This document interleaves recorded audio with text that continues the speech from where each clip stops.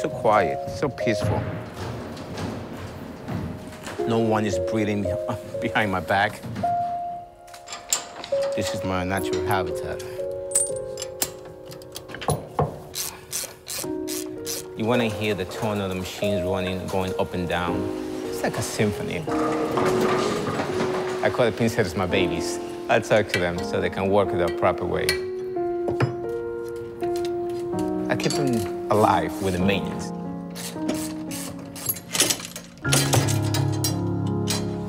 Okay, so far so good.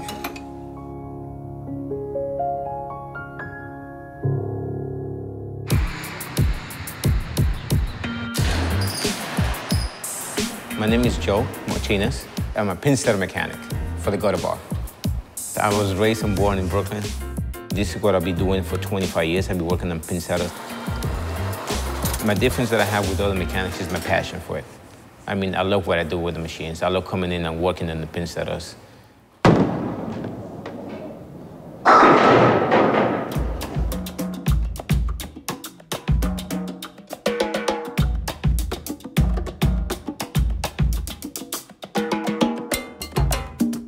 The machines are old. I think it's between the 40s and the 50s, I think they were built. I mean, very impressed with these machines.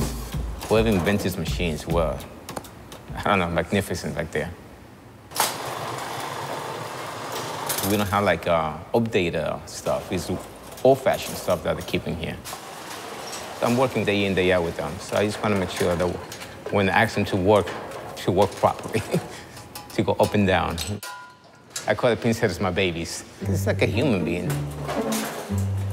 Like they have a broken ankle or something like that, we can fix them.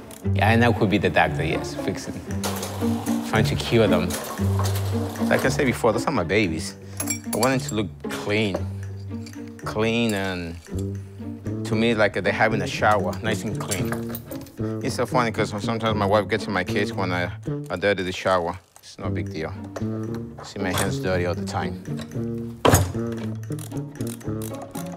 People don't see the mechanics. It's like in another world. They don't see what goes. They don't see how it looks in the back. Pinsetters take a beating.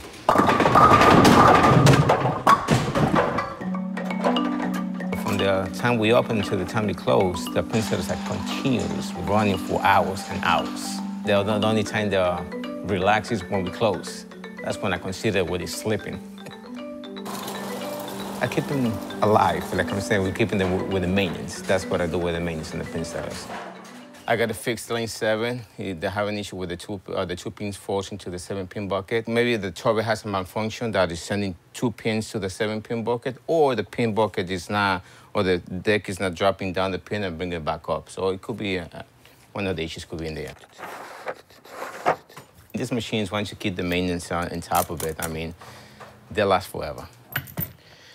All right, I think I'm getting ready for lane 7. Safety first. Safety is number 1. You can get hurt or you can get killed. See my middle finger? I was cleaning up the cross conveyor belts on the machine. I was wearing gloves, and my gloves got stuck with the pulley, and just swung my pulley and just chop on the finger right away.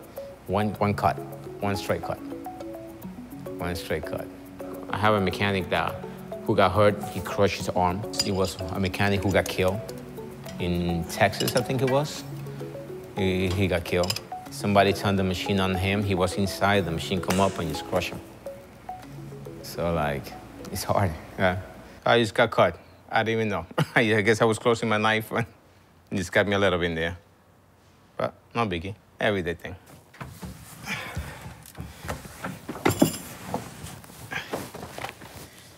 All right. Just getting jammed up. Frustrations they come up. Yes, they are there. Coming back out. This is the thing, in and out. Oh. These days that I get so frustrated, yes. These days that I can get the job done because my frustration takes over me. I'm missing one piece. Whoever invented these machines, there was like a tiny, short guy doing it. Sometimes it gets so hard. This is not made to heavy people. Nowadays, the new generation, they just want to get things done. They want to get their hands dirty. They want to sit on the computer. I mean, most people are legit for that, but not me. I'll be honest with you, I can fix whatever needs to be done. I don't mind. Electrical, plumbing, toilets.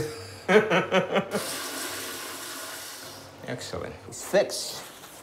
My goal is just once I get replaced or leave, someone willing to do the job or capable to do the job. With the new generation, I'm not 100% either willing to do it. The work that we do is it's not easy. I am the only mechanic working in this place. I mean, I've been working right now, running 2 places by myself. So if anyone out there likes the job, they can be 100% successful what they're doing and loving it.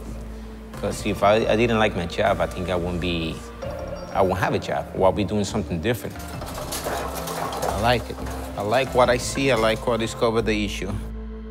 When the boilers is coming in, I see the smiling and they're throwing strikes and the pinsetters going up and down. It's a good feeling because I think my job is I'm doing the right thing for the boilers and they're having fun. I mean, my main goal is to have the customers be happy. These machines will not go nowhere. They will be here until the end. Until they shut down this place, we'll be here.